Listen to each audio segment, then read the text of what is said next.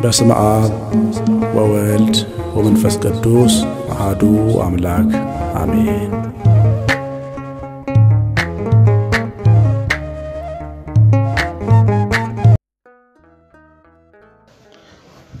እግዚአብሔር ልጆች እግዚአብሔር ብሩካን ቸር አምላክ በጌታችን በኢየሱስ ክርስቶስ በሰማይ ስፍራ በመንፈሳዊ በረከት የባረከን ለዘላለም መንግስት ያዘጋጀን በፈሰሰ ደሙ ዋጋ ገዝቶ ከሞት እጅ ገዝቶ በሰማይ በበጉ ሰርግ እንድንቀመጥ ሳይገባን ተጠርተን ወደ ላይ እንድንወሰድ በሰማይ በላይ ያለው እንድንሻ በላይ ያለው ሀገራችን በተስፋ ጌጦ እንዲጠብቀን የሚያደርግ የክብር ጌታ እግዚአብሔር አብ ለኛ ሲል በመስቀል የተሰቀለ ልጁ ኢየሱስ ክርስቶስ የሚያጸናን የሚጠብቀን ያው መንፈስ ቅዱስ የመረጣችሁ የጠራችሁ ሁላችሁ እንደምን ቆያችሁ?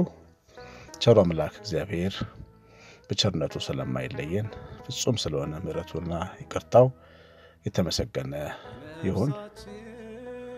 ባለውለታዬ የሚለውን የዩቲዩብ ቻናል ሰብስክራይብ እንድታደርጉት ሊንኩን ከታች አኑሬላችኋለሁ። ከዛ በተጨማሪ በመንፈሳዊ አገልግሎት እግዚአብሔርን ቃል በማገልገል የምትተጉ ቻናል ከፍታችሁ የምትበረቱ የምትደግሙትን ወንድሞች እህቶች ቻናላችሁ ለሰዎች የሚያነጽ ስራ የሚሰራ ከሆነ እንደዚህ ወዳጆች ቤተሰቦች እንድትሆኑ ከሌሎቹም ጋራ ሊንኩን ኢንቦክስ ላይ ታስቀምጡልኛላችሁ። ያው የምታገለግሉት አገልግሎት መንፈሳዊና የሚጠቅም ከሆነ እሱን ደግሞ እንዲሁ እያስተዋወቅን እያሰፋን እግዚአብሔር ቃል በስፋት ሰዎች ሁሉ እንዲደርሳቸው የተበዘበዘ ህዝብ እግዚአብሔርን ቃል እየሰማ እንዲያርፍ ሁላችንም ተያይዘን እንድንሰራ በኢትዮጵያም በኤርትራም ያላችሁ ስሙን የምታገለግሉ የምትወዱ ሁሉ ያው ቻናላችሁን በማስተዋወቅ ላገለግላችሁ ፈቃደኛ ነኝ። እግዚአብሔር ልጆች ዛሬ የምንነጋገረው እግዚአብሔር አለ በሚለው ሐሳብ ላይ ነው። እግዚአብሔር አለ ይህ ቃል እጅግ አጭር በጣም ብዙ የፊደል ብዛት የሌለው ግን እጅግ በጣም ሰፊ ጥልቅ ሐሳብ ያለው ቃል ነው። እግዚአብሔር አለ። ይሄ ብዙ እናቶች ብዙ አባቶች በዋህነትና በእምነት ብዙ ክፉ ጊዜያትን የተሻገሩበት የመሸጋገሪያ ድልድይ የሆነ የእምነት ቃል ነው። ችግር ሲገጥማቸው እግዚአብሔር አለ እያሉ ጦርነት ሲነሳባቸው ያው እግዚአብሔር አለ እያሉ በሕይወታቸው ጉድለት ሲመጣ በሽታ ሲመጣ ህመም ሲመጣ እስራት ሲመጣ ተግዳሮት ሲመጣ እግዚአብሔር አለ ብለው ከዛ አልፈው በሕይወት ቆመው ለእግዚአብሔር ክብር ሲሰጡ በብዙ መንገድ ስሙን ሲያመሰግኑ አይተናል። እኛም ልጆቻቸው በዚህ የሕይወት መንገድ ያለፍን በዚሁ እግዚአብሔር አለ ብለን የተወጣናቸው ብዙ አይነት ውስብስብ ችግሮች አሉ። እግዚአብሔር ስላለ እግዚአብሔር አለ ማለት ህልውናውን ማመን ነው። ህልውናውን በጠላት ፊት ማወጅ ነው። እግዚአብሔር አለ ስንል በችግራችን ፊት በጨለማችን ፊት በተራራችን ፊት ህልውናውን መገኘቱን ማወጅ ነው። እግዚአብሔር ስሙ አዳኝ ነው። የእግዚአብሔርን ስም የሚጠራ ይድናል ይላል በሮሜ መልእክቱ ቅዱስ ጳውሎስ። የእግዚአብሔር ስም የሚያድን ስም ነው። አለ የምንለው እሱ ስላለ ነው። እውነት ስለሆነ ነው ጉልበት ያለው የሚሆነው። እግዚአብሔር አለ ስንል ችግር የሚንቀጠቀጠው ተግዳሮት የሚርበደበደው እግዚአብሔር በእውነትም ስላለ ነው። በእውነትም ስለሚያግዝ በእውነትም ስለሚረዳ ስለሚደርስ ነው። ስለሚሰማ ስለሚያዝን ስለሚያግዝ ነው። እግዚአብሔር አለ የሚለው ቃል ሁልጊዜም ቢሆን በደጃችን በቤታችን በስራ ቦታችን በጠረጴዛችን ተጽፎ በተቀመጠ ብለን የምንመኝበት ጊዜ አለ። አዲስ አበባ ከተማ አለ በጅምላ የሚል ትልቅ ሸቀጦችም የከፋፈሉበት ሱቅ አለ የሚለው በጣም በትልቅ ተጽፎ አጥር ላይ ተሰቅሏል። ሳልፍ ሳገድም አለ የሚለውን ፊደል ሳይ ምን አለ ቤተክርስቲያን ደጅ ላይ ተጽፎ በተለጠፈ ይመኛለሁ። እግዚአብሔርን የሚወዱ አገልጋዮች እግዚአብሔርን የሚፈልጉ ምዕመናን ሲገቡ እግዚአብሔር አለ ብለው በገቡ ምክንያቱም ሰዎች እግዚአብሔር አለ ብለው አይደለም ወደ ቤተክርስቲያን ብዙዎቹ የሚሄዱት አንተ የኔን ችግር ከፈታ በእውነት አለ እንዲህ ካላደረክልኝ ግን የለህም ብለው የእግዚአብሔርን ህልውና በቤታቸው ጥቂት ችግር የሚመዝኑ ምዕመናን ቤተክርስቲያን ገብተው ይወጣሉ እግዚአብሔር አለ ብለው እርግጠኞች ሆነው ፈርተው ወደው ተንቀጥቀጠው አፍቅረውት ቤቱ የሚሄዱ ጥቂት ሰዎች ናቸው እግዚአብሔር ቤት መሄድና ቀበሌ ለአንድ ጉዳይ ቢሄድ እኩል ሆኖ የሚታያቸው ብዙ ሰዎች አሉ እግዚአብሔር አለ የሚሉት ግን የሚወዱት የሚያምኑት ግን በተለየ ስሜት ነው ወደ እግዚአብሔር ቤት የሚገቡት ዳዊት አባታችን እንዳለው በምህረት ብዛት ወደ ቤት እገባለሁ አንተን በመፍራት በቅድስና ፊት እሰግዳለሁ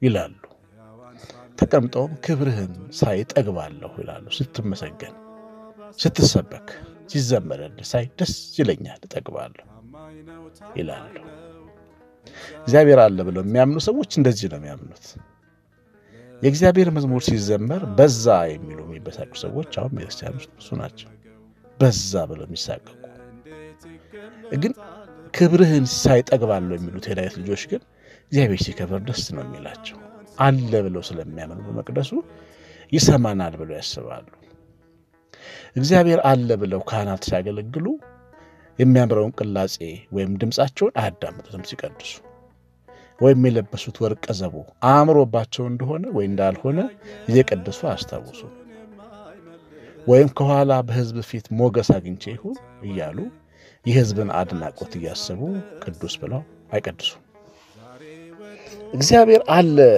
ብለው የሚያምኑ ሰባኪያን ሰዎች እንዲያጨበጭቡላቸው ወይም የስብከት አቀራረባቸውን ወይም ሐሳባቸውን እያደነቀ የበለጠ ወዳጅ እንዲያፈሩ ከታች አይጨነቁም ከታች አይጠብቁ እግዚአብሔር አለ የሚሉ ከላይ ነው የሚጠብቁት በጎ ሀብት ፍጹም በረከት ከሰማይ ከላይ ነው የሚወርደው ሰው አያከብርም ሰው ሰውን ሀብታም አያደርግም ሰው ለሰው ፍጹም በረከት አይሰጥም በጎን ሀብት አይሰጥም እግዚአብሔር አለ ብለው የሚያገለግሉ ሰባኪያን ከሰው እጅ ትናንሽ ሽቶና ቀለበት ለመቀበል አይቀላመዱ እውነትን አይደባልቁ እውነተኛውን ቃል በእውነት ይናገራሉ እግዚአብሔርን ሐሳብ በቅን ያስተምራሉ በፍቅር ይቀርጻሉ ዋጋን ከሰማይ ብድራታቸውን ከአርያም ይጠብቃሉ እግዚአብሔር አለ ብለው የሚዘምሩትም ዘማሪያን እንደዚሁ እግዚአብሔር ደስ እንዲለው ይዘምራሉ በአንድ ወቅት ክፍለ ሀገር ለአገልግሎት በሄድንበት መዝሙር እየዘመርን በጣም ደስ የሚል ዝማሬ እየዘመርን እያለ ድንገት መብራት ተቋረጠ መብራት ሲቋረጥ ግማሹ ሰው ሆ ብሎ ጮኸ መዝሙር የተዘመረ ነው እንግዲህ ይታያችሁ ዘማሪው ዝም ብሎ እየዘመረ ነበር ክራር የሚጫወተው ክራሩን የሚመታው ባለበገናው ሰው ክራሩን አስቀመጠ ከዛ ዘማሪው ዝም ብሎ መዝሙሩን ሳያቋርጥ እየጮኸ በድምጹ ጨረሰ ካለቀ በኋላ ሁሉ ጉባኤ ከተበተነ በኋላ ማታ ክራር ተጫዋቹን ሰው ወቀሰው ለምንድነው መዝሙሩ ሲዘመር ክራሩን ያቋረጥከው አለው ክራር ተጫዋቹ መብራት ስለጠፋ ማን ይሰማዋል ብዬ ነው አለ ከዛ ዘማሪው ልክ አይደለም እግዚአብሔር ነው እንጂ የሚሰማን ለሰው ብለን አይደለም እኛ ትራሻ ወደ ሰማይ ነው እግዚአብሔር ስፒከር ከጮኸ የሚሰማ መብራት ከጠፋ የማይሰማ አምላክ አይደለም ስለዚህ በሌላ ጊዜ ወንድሜ እንዲህ አይነት ነገር ሲገጥም እግዚአብሔርን አክብር አየር ላይም ቢሆን ነፋስ ላይም ቢሆን ለእግዚአብሔር በገናህን መሰንቆ መታለት እንጂ አታቁም የሚሰማ እሱ ነው መዝሙራችንን ጠቅልለን በምስጋና ወደ ሰማይ ነው የምንልከው ብሎ አስተማረውና ተደንቄያለሁ በዛ ቀን እንደዚህ አይነት እግዚአብሔር አለ ብሎ የሚያገለግል አገልጋይ የሚሰማው እንደዚህ ነው ምንም ይሁን ባይሆንም እግዚአብሔር እንደሚያየው እንደሚሰማው አድርጎ ተጠንቅቆ አክብሮ ያገለግላል እግዚአብሔር አለ ብለው የሚቆሙ ምዕመናንስ በመቅደሱ ጸሎታቸውን እንደሚሰማቸው ያምናሉ የሚፈርድ አምላክ እንዳለ ያምናሉ መገፋታቸውን መናቃቸውን መጣላቸውን በጸሎት በፊቱ ያኖራሉ ተስፋ አይቆርጡም አለ ስለሚሉ የለህማ እያሉ አይጸልዩም። እግዚአብሔር እንዳለ ያውቃሉ። የነሱ ችግር መፈታት ለእግዚአብሔር ህልውና ምስክር አይደለም። እግዚአብሔር ችግር የሚባለው ነገር ሳይፈጠር በህልውናው ነበር። የዚህ ዓለም ሐሰስ ገሰስ ካለፈ በኋላ እግዚአብሔር በዘላለም ክብሩ አለ። በእኛ ቤት ችግር አይደለም የእግዚአብሔር ህልውና የሚመዘነው። እነዚህ እግዚአብሔር አለ የሚሉት ሰዎች ግን በፊቱ ቆመው ህልውናውን በኑራቸው ችግር አይለቁም። እንደሚሰማቸው ያምናሉ፣ እንደሚፈርድ ያምናሉ፣ እንደሚደርስ ያምናሉ፣ እንደሚረዳ ያምናሉ፣ እንደሚረዳም ያምናሉ፣ እንደሚሸከም እንደሚያግዝ ያምናሉ፣ ጸሎትን እንደሚሰማ ስለትን እንደሚቀበል ያምናሉ። ልብንም ኩላሊትንም የሚመረምር ፍትህን የሚያደርግ ሰውን ፊት አይቶ ማደል አምላክ እንዳለ ያምናሉ። እነዚህ ምዕመናን ሲያመልኩት ተቃጥለው በስግደት በፍቅር ነው የሚያመልኩት። አለ ብለው ስለሚያምኑ በመቅደሱ ፊት ካለው መጋረጃ ከተቀመጠው ከተሾመው መሰዊያ አልፈው ሁሉን የሚችል አምላክ በመንፈሱ ሕዝቡን እንደሚጎበኝ እንደሚረዳ ይገነዘባሉ። ስለዚህ ተስፋ የሚያደርጉት እግዚአብሔርን ነው። እግዚአብሔር አለ የሚሉ ካህናት፣ ጳጳሳት፣ አገልጋዮች ሰውን ተስፋ ያደርጉ የለም የሚሉት ናቸው። የቦርድ አባላት፣ የአካባቢው የደብሩን ሀብታሞች ወይም ባለስልጣናት ወይም ተናጋሪዎች ወይም የማህበራት ዋናዎችን በመያዝ አገልግሎት እንዲሳለጥ የሚፈልጉ እግዚአብሔር እንደሚያግዝ የሚያስቡ አቶ ከሌ ካለ የቤተክርስቲያኒቱ አይን ነው ብለው በአቶ ከሌ በወይዘሮ ከሌ ላይ የሚመኩ ተስፋ የሚያደርጉ በስጋ ለባሹ ላይ የሚደገፉ ይሆናሉ። እግዚአብሔር አለ የሚሉት ግን በምድረ በዳም እግዚአብሔርን ያምናሉ።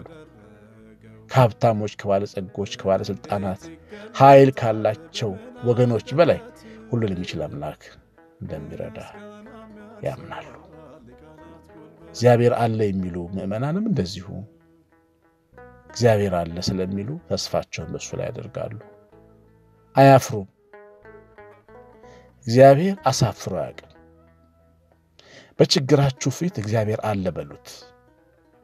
በጨለማችሁ ፊት፣ በምክንያታችሁ ፊት፣ ባለመውለዳችሁ፣ ባለማግባታችሁ ፊት፣ በስደታችሁ ፊት፣ በመንከራተታችሁ ፊት እግዚአብሔር አለ በሉ።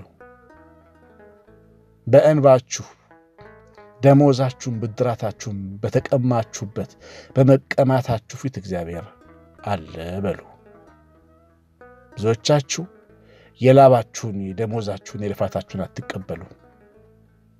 ሰው ይወስድባችኋል፣ ይሰርቃችኋል፣ በግፍ ይገዛችኋል። ግን እግዚአብሔር አለ በሉ። ያ ሰው እግዚአብሔርን ላያውቀው ይችላል። ከእናንተ የእምነት ሥርዓት ውጭ ሊሆን ይችላል። እግዚአብሔር ግን የማይገባበት የማይፈርድበት ችሎት የለም። እግዚአብሔር በነገድ በቋንቋ የተወሰነ ችሎት የለውም። እግዚአብሔር በነጩም በጥቁሩም በአረቡም በፈረንጁም በአገር ቤቱም በውጩም በሁሉም ችሎት ፊት ያው እሱ ነው። ስለዚህ እግዚአብሔር ልክ ያዕቆብን ላባ አጎቱ ደሞዙን በቀማው ባስጨነቀው ጊዜ ዥንጉርጉር በጎች ሰጥቶ እንደባረከው ደሞዙን እንደከፈለው የእናንተንም ደሞዝ የሚከፍል እግዚአብሔር እንዳለ እመኑ። ልፋታችሁን የሚቆጥር ታማኝነታችሁን የሚለካ እሱ እንዳለ እመኑ።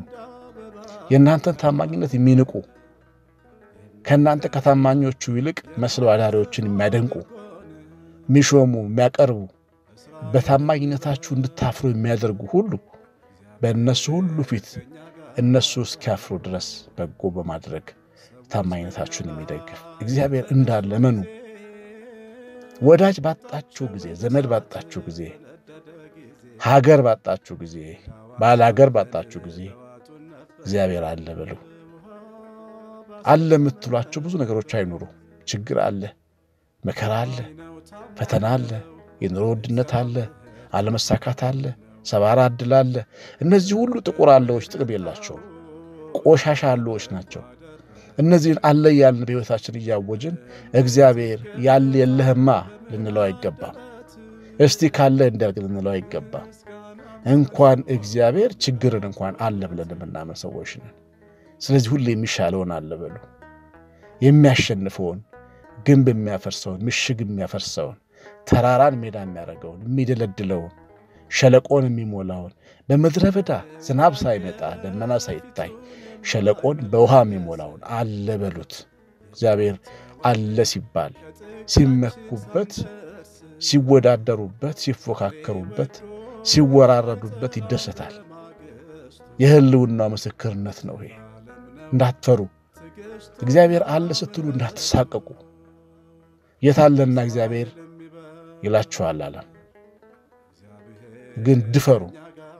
ሚመካ ቢኖር በእግዚአብሔር ይመካ የሚለው ቃል ትዝ ይበላችሁ። ድፈሩ። ከዛሬ 10 ዓመት በፊት በቤተክርስቲያን አገልግሎቴ ውስጥ አንድ ያየው ትልቅ ተአምራት አለ። አዲስ አበባ የሚኖሩ ባልና ሚስቶች ከባንክ ቤት ገንዘብ ይበደሩና የዘይት መጭመቂያ ይከፍታሉ። ዘይት መጭመቂያው እንደታሰበው ስራው የተሳካ ብድሩን መክፈል ያቅተዋል።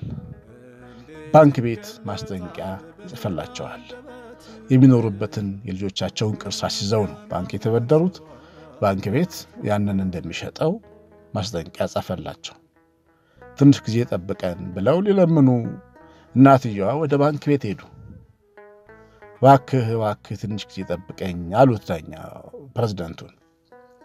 ምን ይሄ ጊዜ ምን ያደርግላችኋል? በዚህ ጊዜ ምን ይፈጠርላችኋል ብሎ ጠየቀ። እግዚአብሔር ያውቃል፣ ግድ የለህም አሉት። እንዴ ማማ፣ እግዚአብሔር ከሰማይ ብር ያወርዳል እንዴ? ዕዳ ይከፍላል እንዴ? ምን ማለት ነው? እንደዚህማ አይሆንም፣ አይቀለዱ ብሎ ሴትየዋን እንዲያፍሩ አድርጎ መለሳቸው። እሳቸው ግን በእግዚአብሔር መመካትን አላቆሙም። እግዚአብሔር አለ ብለው ወጡ። ከወጡ በኋላ የተሰጣቸው 2 ሳምንት የተገባደደ መጣ። ቤታቸው በሐራጅ ሊሸጥ መሆኑን ትልቁ ልጃቸው ጅቡቲ መስመር ላይ ስራ ይሰራል፣ ይሰማል በስልክ። በእናት አባቱ መጨነቅ፣ በንብረታቸው መሸጥ በጣም አዝኖ ተክዞ አጠገቡ ካለው ነጭ አብሮ የሥራ አጋሩ ጋር ይወያያል። ምን ሆነ ነው ሲለው እናት አባቴ ቤታቸውን በባንክ ሊሸጡት ነው ሊሸጥባቸው ነውና በጣም አዝኛለሁ ብሎ ሐዘኑን ለዛ ነጭ ያካፍለዋል። እግዚአብሔር በዛ ሰው ልብ ውስጥ መስራት ጀመረ። ታዲያ ለምን? እኔ ገንዘብ አለኝ፣ አብረን ነው የምንሰራው፣ ቀስ ብለህ እየሰራ ትከፍለኛለህ። ለምንድን ነው እናት አባትህ በስተርጅና ንብረታቸው ቢሸጥባቸው እሰጥሃለሁ፣ ሄዳችሁ ለባንክ ቤት ብድሩን ትከፍላላችሁ ይለውና ወገን ያልሆነ ዘመድ ያልሆነ በምንም የማይገናኝ የሥራ ባልደረባ የሆነ ሰው የሴትየዋንና የአባትየውን ንብረት ዕዳ ለመክፈል ገንዘብ ያበድራቸዋል። ሮጦ ልጁ ያን ገንዘብ ይዞ መጣ። ሳምንቱ ከማለቁ አንድ ቀን በፊት ሴትየዋ ብሩን ይዘው በሳምሶናይት በቦርሳ አድርገው ወደ ባንክ ቤት ሄዱ። መጣሁ አሉ። ለምን መጡ አለ ፕሬዝዳንቱ። ዕዳዬን ልከፍል። እንዴ ከየት አመጡ አላቸው። እግዚአብሔር ከሰማይ አወረደልኝ አሉት። እግዚአብሔር ከሰማይ ያወርዳል። ቅድም እንደተባለው በጎ ሀብት፣ ፍጹም በረከት ከሰማይ ይወርዳል። የሞኝነት ስብከት ይመስላችሁ ይሆናል። የሰነፎች ፉከራ ይመስላችሁ ይሆናል። ጻድቅ በእምነት ነው የሚኖረው። እግዚአብሔር ልጆች፣ እግዚአብሔር አለ ስትሉ የማይደለደል የማይስተካከል የማይናድ ተራራ የለም። እግዚአብሔር ልጆች፣ ስለዚህ በህይወታችሁ ጥያቄ፣ ችግር ጠረጴዛችሁ ላይ ያለ፣ አልጋችሁ ስር ችግር ያለ፣ ቤታችሁ ውስጥ ችግር ያለ፣ ትዳራችሁ ላይ ችግር ያለ፣ ልጆቻችሁ ህይወት ውስጥ ችግር ያለ፣ በህይወታችሁ በጋብቻ ህይወታችሁ ውስጥ ችግር ያለ፣ በእምነታችሁ በህይወታችሁ በሃይማኖታችሁ ጥያቄ ችግር ያለ፣ እያንዳንዳችሁ በችግር ፊት ያላችሁ እግዚአብሔር አለ። ጠዋትና ማታ እግዚአብሔር አለ በሉ። ከቤታችሁ ስትወጡ እግዚአብሔር አለ በሉ። ስትገቡ እግዚአብሔር አለ በሉ። ወደ እግዚአብሔር ቤት ስትገቡ እግዚአብሔር አለ በሉ። የሚሰማ የሚፈርድ አምላክ አለ በሉ። የሚደርስ የሚረዳ አምላክ አለ፣ የሚችል አምላክ አለ በሉ። ስትወጡም እግዚአብሔር አለ በሉ። የሰራላችሁን ሥራ እየመሰከራችሁ ውጡ። የመኪናችሁን ቁልፍ ስታስነሱ እግዚአብሔር አለ በሉ። ሱቃችሁን ስትከፍቱ እግዚአብሔር አለ በሉ። ስራችሁ ስትጀምሩ ጸልዩ፣ እግዚአብሔር አለ በሉ። ታክሲ ላይ ስትወጡ እግዚአብሔር አለ በሉ። መኖሩን አውጁ፣ ህልውናውን አውጁ። ሙላታችን ነው፣ በረከታችን ነው፣ ልብሳችን ነው፣ የክብሩ ደመናችን ነው፣ መጎናጸፊያችን ነው፣ ምንከደንበት የምንከለልበት ነው። እግዚአብሔር አለ። እስራኤል እግዚአብሔር ስላለ ሌሊት በአምደ ብርሃን ቀን በደመና ተሸፍነው ነበር። ከኋላ የሚከታተላቸው ፈርዖን ሊያገኛቸው አልቻለም ነበር። የተወረወረው ቀስት አልመታቸውም። የበለዓም እርግማንና መርገም አልነካቸውም። አስማት መተት አልነካቸውም። እግዚአብሔር ስላለ እግዚአብሔር አለ። እግዚአብሔር አለ። እግዚአብሔር አለ። የሚሰማ እግዚአብሔር አለ። ስንቱን እንባ ያበሰ እግዚአብሔር አለ። ለስንቱ የደረሰ የስንቱን ምጥ የስንቱን መከራ ያሳለፈ የስንቱን ችግር እንደሚያልፍ ውሃ ያሳለፈ እግዚአብሔር ዛሬም አለ። አባታችን ዳዊት እንዳለ አንተ ግን ያው አንተ ነህ። እግዚአብሔር ያው እሱ ነው። የትናንቱ እግዚአብሔር፣ የዛሬው እግዚአብሔር፣ የነገው እግዚአብሔር ያው እሱ ነው። የሌለበት ጊዜ የለም። እግዚአብሔር የለም ብለው በዓለም ያሉ እነ ማርክስ፣ እነ ሌኒን፣ እነ ኤንግልስ፣ እነ ዳርዊን እግዚአብሔር የለም ብለው በዓለም ላይ ትልቅ የየለም ስርዓት መስርተው ነበር። አዲስ ዓለም ለመፍጠር የእግዚአብሔርን ሐሳብ የሚቃወም መንግስቱን የሚያፈርስ የፍልስፍና ርዕዮት ዘርግተው ነበር። የኮሙኒዝም የሶሻሊዝም ስርዓት ላይ የሚያምር የሚመስል ውስጡ ግን መርዘኛ ስርዓት ነበር። የዓለም ትልልቅ ሀገራት ተከትለውት ነበር። እግዚአብሔር ስላለ ፈርሰዋል። ርዕዮታቸው ተሽሯል። መንግስታቸው ተሰባብሯል። አንድነታቸው ፈርሷል። እግዚአብሔር ልጆች እግዚአብሔር የለም ያሉትን አጥፍቷል። የማይኖሩ ከንቱ አድርጓቸዋል። ከመቃብር በታች ጥሏቸዋል። እግዚአብሔር ግን ዛሬም አለ። እግዚአብሔር አለ በሏችሁ ለልጆቻችሁ። እግዚአብሔር አለ በሏችሁ ለተገፉ ሰዎች፣ ለታመሙ ሰዎች እግዚአብሔር አለ በሏቸው። ለታሰሩ ሰዎች እግዚአብሔር አለ በሏቸው። ስደተኞች ሆይ እግዚአብሔር አለ። እግዚአብሔር አለ። በትዳራችሁ የምታለቅሱ ሆይ እግዚአብሔር አለ። በመከራ ውስጥ ያላችሁ እግዚአብሔር አለ። ጸሎታችሁ ዘገየ የሚመስላችሁ ሆይ እግዚአብሔር አለ። አለ እግዚአብሔር አለ። እግዚአብሔር አለ። ውሸት አይደለም፣ እውነት ነው። እግዚአብሔር አለ። እግዚአብሔር ስላለ ከዋክብት በስርዓት ይመላለሳሉ፣ ፀሐይ ወጥታ ትገባለች። እግዚአብሔር ስላለ ሰላም ተኝተን እንነሳለን። ከተማችን በእግዚአብሔር መላእክት ይጠበቃል። ደጃችንን እግዚአብሔር ያጥራል፣ ይጠብቃል። እግዚአብሔር ቤታችንን ይሰራል። ስላለ ያለ አምላክ ነው ያለን እኛ። አንድም ቀን ከዙፋኑ ተለይቶ ተሽሮ አይተነው አናውቅም። ዙፋኑ ባዶ ሆኖ አያውቅም። የዘላለም አምላክ ከፍ ባለ ዙፋን ተቀምጦ እናየዋለን። እንደ ኢሳይያስ ሁልጊዜ አለ። በችግራችሁ ፊት አለ። በእውነት አለልኝ በሉ። አለልኝ ጌታዬ፣ አለልኝ አባቴ፣ አለልኝ ጌታዬ፣ ዘመን የማይሽረው ባለውለታዬ ብላችሁ ዘምሩለት። እግዚአብሔር አለ። በእውነት ክብር ይግባው። ማነው የለህም የሚልህ? ማነው የለህም የሚለው? ከሞት መውጣትም ባንተ ነው፣ ወጥቶ መግባትም ባንተ ነው፣ ሁሉን በምትችለው። ማነው የለህም የሚልህ? ማነው የለህም የሚልህ? ከሞት መውጣትም ባንተ ነው፣ ወጥቶ መግባትም ባንተ ነው፣ ሁሉን በምትችለው። አብርሃም ድንኳን አደረ፣ ጌታ ቅጥሬ ነው እያለ፣ ዕድሜ በረከት ጠገበ፣ እግዚአብሔር አለ ስላለ። አንተ ታውቃለህ ጌታዬ፣ ልመንህ ዓይኔን ጨፍኜ፣ በምድረ በዳው ጉዞዬ ስትሰራ ያየው በቀኜ፣ በምድረ በዳው ጉዞዬ ስትሰራ ያየው በቀኜ። ይህን ዝማሬ በቅርብ ጊዜ ተሰሙታላችሁ። እግዚአብሔር አለ። ልባችሁን ደግፉ። በዚህ ቃል ልባችሁን ደግፉ። ጠላቴ ሆይ እግዚአብሔር አለ በሉ። እግዚአብሔር ይኖርላችኋል። ሲሰራ ታዩታላችሁ። መገኘቱን ታያላችሁ። ትርግናውን ታያላችሁ። ማዳኑን ታያላችሁ። ማሻገሩን ታያላችሁ። እግዚአብሔር ልጆች እንቆቅልሽ ሲፈታ ከመከራ ሲያሳልፍ ሲፈርድ ታያላችሁ። እግዚአብሔር ልጆች እግዚአብሔር አለ። ይቆየን። ቸርነቱ ምሕረቱ ከኛ ጋር አይሁን። መኖሩ እንዲታየን መኖሩ እንዲሰማን እሱ ያግዘን። መኖሩን ደግሞ በሥራው ያሳየን፣ በተአምራቱ ያሳየን፣ በኑሯችን ያሳየን።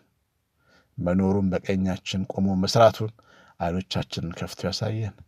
የእናታችን የእመቤታችን የድንግል ማርያም ፍቅር የመላእክት ጥበቃ ከእናንተ ጋር አይሁን። በዚህ ትምህርት ከተባረካችሁ አካፍሉት። ቄስ አሸናፊ ገብረማርያም ነኝ። ተባረኩ።